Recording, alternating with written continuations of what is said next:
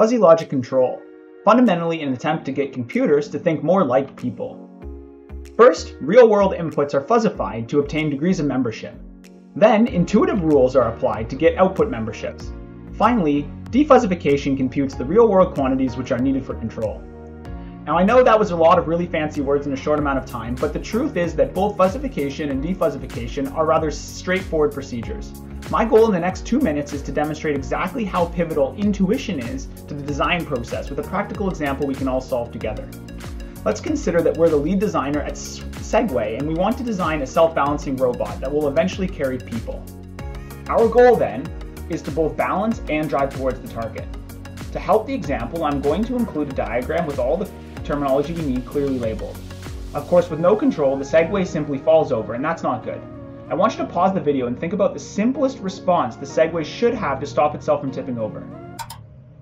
Okay, hopefully most of you realize that if the Segway is tilted to the right, it should drive to the right to stay balanced. And similar story when tilted to the left. I'm going to collect our inference rules at the bottom of the screen for reference. Let's apply these new rules and see what happens. Well, that didn't go as planned. Although there is an improvement, we are clearly not balancing. Let's try using the rate at which the Segway is falling to create a new set of rules. If the cart is falling to the right, I'm going to add another rule to drive to the right, and same for falling left. Let's add these new rules and run the simulation again. Much better. However, we still have a problem. The rider most likely wants to actually drive somewhere, in this case, towards the red line. I'll pause the video again and I want you to try to think up a suitable rule to do this using the Segway's position. Try to think very carefully about how the Segway should move to achieve this goal. I'm sure most of your immediate reactions were, oh, this is simple. If the Segway is positioned to the right, just drive to the left. Let's quickly check on this theory and simulate again. Oops, we drove completely in the wrong direction. Let's think about this very carefully. What we do know is that to move left, the Segway must already be tilting toward the left. It makes sense then that when the Segway is positioned to the right, we actually need to drive slightly to the right to first establish the correct tilt. Let's simulate again to confirm this theory. And yes, the results are good but not great.